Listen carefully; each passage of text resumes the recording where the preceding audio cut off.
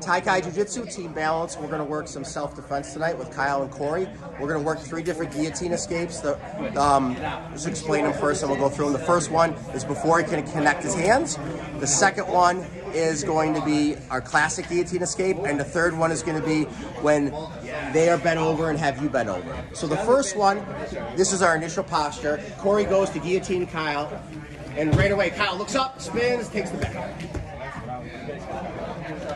Second one is the classic escape, where we have the guillotine. So he's going to grab the wrist, come over the top, go to the opposite side, buckle the knee. Our arms are going to switch, and he's going to break the hold. Our last one is a little more challenging.